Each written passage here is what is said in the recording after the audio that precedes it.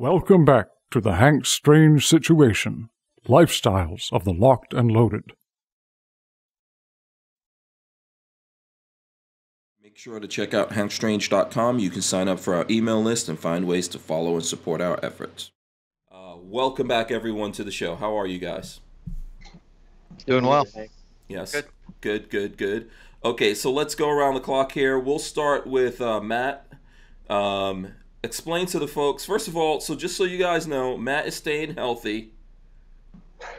Good. That's awesome, man. I would actually do something like that here if I could. So he's on the treadmill, just in case you're wondering. Matt, explain to the folks who you are and what you do.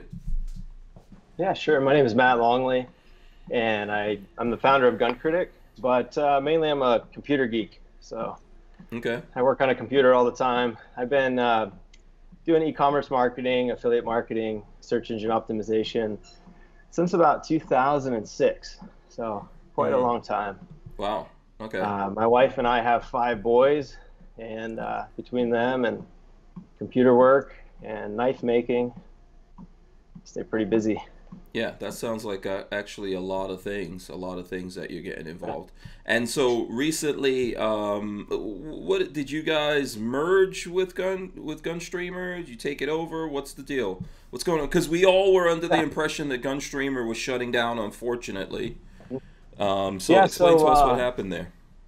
So my business partner's Rex got a call from Hickok45 saying that Gunstreamer was going to shut down, and wondered if there's something that he could do to save it. So yeah, he contacted me to get in touch with Austin, and we had a few phone calls, and it looked like Austin had a pretty good idea, but just was losing too much money. So we kind of felt the same way as Hickok, that it'd be a shame for all his hard work to just be shut down, and for the platform to shut down. I know he mentioned a few guys that had put a lot of work into it. So yeah, so we didn't really, it wasn't something we researched a lot, and we were like, we had this as a business model we were planning to run with it. It was just one of those things that just is an opportunity that came up. And 2 things. I mean, I think there's a lot of opportunity with it, but I also think it was just too good of a platform to let vanish. Yeah. That's so the big news that I take out of all of that, and John and Clover, feel free to jump in here if you guys have any questions. But I'm glad that Hickok helped out here somehow, at least by making the connection, because I was really disappointed that Gunstreamer was going to be going away, and I'm glad something was able to be worked out here with you guys. I'm guessing that's news a little bit, right? Because maybe people never heard that before, that part of that before. About Hickok? Yeah. Well, kind of one thing that affects a lot of this is that whenever there's a high volume amount of sales in the market, a lot of the advertisers pull back on advertising dollars. So I think that it was a combination of, more people looking for guns, streaming video, and then that with a lack of advertisers. Yeah. Okay, we've got Matt here from Gunstreamer / Gun Critic that we're going to get into and talk to about what's going on with him, as well as Clover and with Crump. Where do you guys want to start? Who wants to start here? Do you have any questions for Matt, Clover? Have you guys had a chance to communicate? No, I haven't. No. Okay. John said he has something, so we'll let him go. Okay, we'll do that. How do you plan on making a Gunstreamer profitable? Okay. Yeah, good question. That's fair. Well, just come right out with it, John. Yeah. I was hoping you guys would have some answers to that. Yeah, a big question. He was telling me before we started that he came on here so you could tell him. We've got a few different ideas. So the first thing is we want to stop the bleeding. There's a lot of expenses coming out of the website right now, and so Austin and I are looking into how we can cut back on expenses. There's a few sites like Lipsy's and a few others that are streaming a lot of data from the platform. So that's one thing. The other thing is there's a couple different business models that we can add to the platform. One is premium content. So think of like a Udemy or a Lynda. And we try to make a place where whether you're like a gunsmith and you want to sell courses, or you're an instructor and you want to sell courses, you could do that. So it'd be kind of a place to allow your fans to transact with you and watch content that's gated. Okay. So that's one idea, and I think that would actually work well. But we still want to have a place for people to put up free stuff too, Okay. Go ahead. The free model is just ad based, but that's a pretty tough model. You look at YouTube; they lost money for like 20 years. They just started making some money on their platform, so that's kind of tricky. You got to get your volume up high enough and have a pretty good amount of advertisers that are consistent.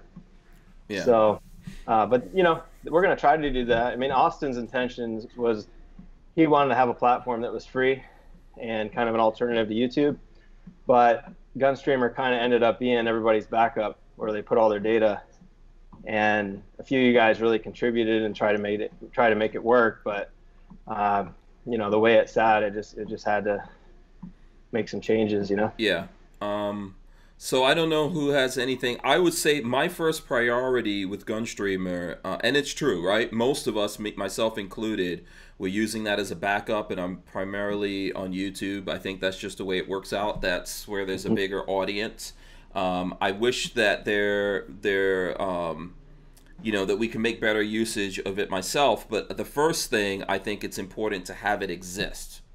Because at some point we're going to run into a wall with YouTube and all these other places where even if we want to continue on there as we are talking about the things that we're talking about, they're going to go no. And we're going to wind up where a lot of, like, even these conversations will have to be somewhere else, and then the regular video, like gun content that we do, will have to be somewhere else. So I want to make sure it exists, and of course I want to figure out how to make it profitable for the people doing it, so that exists. It continues to exist, and listen, we all need to live and eat, feed ourselves, and all that kind of stuff. Take care of our families, bills, etc. So, I mean, that's the first thing. That's my thoughts on it. What do you think, Clover? Well, one thing that come to mind. I mean, when heard the news, of course, that they were doing it, it sucked because 2 years ago at SHOT Show, they really busted it. They really knocked it out of the park, making connections and doing other things. And you hate to see that, a year later. But I go back to and I've talked to Austin and Ashley and Paul and all of them on a fairly regular basis. Not lately. Hung out with them SHOT Show this year, talking about the platform, talking about what we can do as creators and other stuff. And I just go back to last year before SHOT Show. I go back to YouTube pulling the plug on Hangouts and the opportunity potentially missed by implementing some type of live streaming going on. And we talked about, I know there's a cost involved. I know there's entry barriers involved. I come from a tech space, much like Matt was talking about earlier, and so I know it can be done, and I know it can be done fairly reasonable. And we talked with Austin and them about that and said, hey, if nothing else, implement some primetime slots 5 nights a week for an hour or two. Get some regular creators that are doing live content on the regular, and that'll create at least a push during those hours over to the platform. People, it's not just come and go, and they may or may not watch, and it's dependent upon somebody sharing something that they may watch later. But if you're going to watch this content, you have to go over there, and you have to go over there now. And his concerns, I don't remember them all. Obviously, monetary concerns was part of it, but there was a resistance, almost like they wanted their own fully proprietary software build and everything else, rather than maybe going with something temporarily that used a stream key. We could use something like OBS, something like Skype, like you're using, Hank, here, and we could stream through that stream key to the site, and they don't actually have to have their own software and stuff like that to do that with. They just have to have the ability to accept that stream key, and they were just really resistant. And there's lots of things I'm sure I'm not privy to, so I don't want to put a lot on Austin and the crew over there. But when this happened, long story short, I guess, and I know it's too late, is that I can't help but think back and think, what would have happened? Where would they be now? How would it be different had they worked on, instead of Contributus at the time, which I've tried to use and I've tried to push, what if they would have focused more on the live streaming aspect? Okay. All right. So Agree with that. there's a couple of things. You agree with that, John? 100%. If you look at where even like Facebook, they're pushing streaming a lot, and YouTube is, and that's mostly because of like platforms like Twitch, and it showed how profitable streaming can be. And streaming is the future of video content. I believe if you look at the market and how much streaming's taking over, and even on YouTube, a couple of years ago there was no one live streaming, and now you look at the live streaming, it's just everywhere. Especially in this environment, right? And almost all Like right content now. creators are Yeah. streaming. Oh, there's you go into YouTube and you go into the live streaming stuff, and it's insane what people are doing. I mean, tarot card readings and fortune telling to prayer chains to watching the night sky. It's just insane the amount of people live streaming stuff. Yeah. Yeah. Yeah, you know, Hank, that's something that I brought up to Austin yesterday, because you mentioned live streaming, and he did say that what they ran into was there would be a lot of, if they open it up to everybody anyways, there would just be a lot of bandwidth usage is what he was thinking. So it was a cost issue at the time. And so we both talked about it. And he did think that, you know, at least in the initial stages, having some channels open, having some creators, having some shows would be, you know, a good way to test it out. Kind of like what was mentioned. Yeah. So, yeah, I mean, I kind of feel the same way. I mean, the biggest hurdle we have is that monetization is pretty easy on most platforms, but for guns, you can't work with DoubleClick, you can't work with Google, you know. You can't work with all your traditional SSPs, basically the supply side platforms. So, and then on our side, advertising is about 10 to 20 years behind.